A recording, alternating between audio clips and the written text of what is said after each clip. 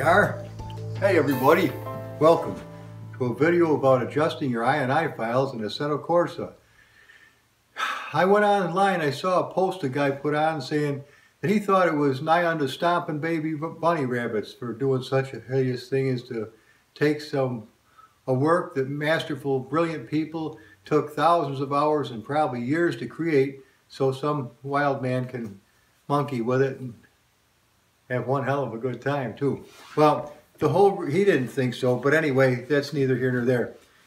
What we're going to do today is adjust the spring stiffness of a Mustang GT 390 1967. Reason being, it bottoms out. Now, I didn't design the car, but we need to fix it to make it drivable. I also put tires on it and a transmission, and we'll do other things to it, including putting 2 turbos on it out of a Glickenhaus. Here's the thing. Why would you even want to do this?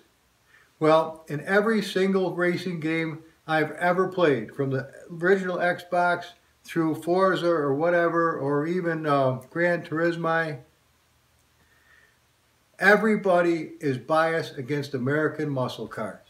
They can make them look beautiful, but the handling sucks. Usually the sounds suck too. Of course, what good is a good sounding car if you can't keep the son of a gun on the track? So I've been waiting, as you can see, a long white beard waiting, 61 years old, to find a game that actually doesn't overdo the American cars, but doesn't spin them in such a way that they're trash. I mean, dude, in 1965, I was 10 years old. So I know what real muscle cars are. I know. I swear to God, I saw a Yanko Camaro pull a wheelie in Syracuse, New York when I was a kid, drag racing a guy in a Super B. I ain't bullshitting you. Saw it. Took him off the ground that high. Almost deafened me, the sound of it. Make a long story short, let's get at it and have some fun.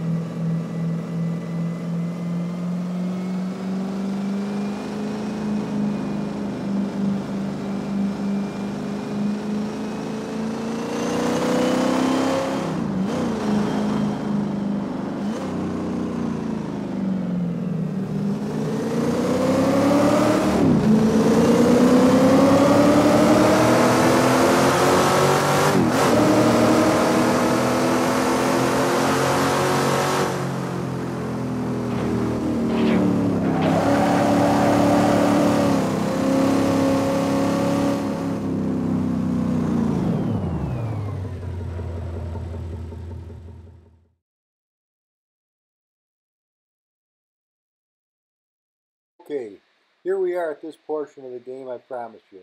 We're going to go into the INI files of this rascal, and we're going to tighten that spring up a little bit. We have to, or the son of a bitch is worthless. It spit both tires in a race the other day, and it cost me the whole race. No big deal, but hey, it's a pain in the ass. So this is what you do. First, you save everything you're going to do before you monkey with it, or else you're probably waiting for disaster. One false move and the whole thing's a pile of garbage. Okay, as you saw, I saved that file that we're going to work on, so it's pristine and just the way that the brilliant people designed it. Okay, now we're searching for the stiffness of the spring. When we find that rascal, we're going to tighten it up just a few. Not a whole bunch, because that'll screw it up for sure. After that, I hope this... See, I'm looking at this screen, man, as this is happening, trying to put the words on after the fact. Oh my God, that ain't the way to do it, but hey, it'll get the job done. And I can't see it at full screen either, so I'm staring like a weasel trying to thread a needle.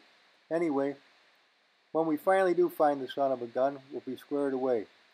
Then we're going to slap a turbo on this son of a bitch, or rascal, just like this. See, we took it from a Glickenhaus, double twin turbo.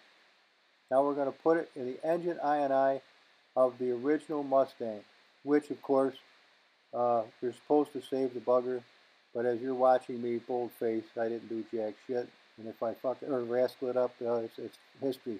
Anyway, we're going to go to this file. We're going to go to the bottom where it says damage. Well, the Glickenhaus already has that information, so putting it on twice is going to render it screwed. Let's check it out.